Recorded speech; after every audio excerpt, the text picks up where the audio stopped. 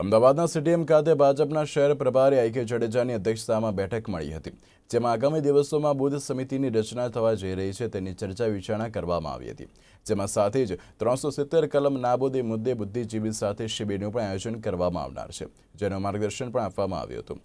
ત્યારે આ બેઠકમાં અમદાવાદના પૂર્વના સાંસદ એવા હસમુખભાઈ પટેલ સહિત ધારાસભ્યો અને કાર્યકર્તાઓ હાજર રહ્યા હતા।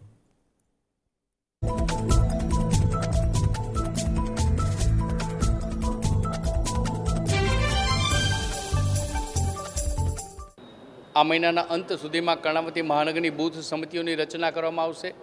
સક્રિય સભ્યોની પણ નોંધણી કરવામાં આવશે। સાથોસાથ 17 સપ્ટેમ્બર આદરણીય વડાપ્રધાન નરેન્દ્રભાઈ મોદીનો જન્મદિવસ છે। ભારતીય જનતા પાર્ટીએ રાષ્ટ્રીય લેવલે સેવા સપ્તાહની ઉજવણી કરવાના વિવિધ કાર્યક્રમો નક્કી કર્યા છે અને એના અનુસંધાને વિવિધ પ્રકારના સેવાકીય કાર્યો આ સપ્તાહ દરમિયાન હાથ ધરવામાં આવશે।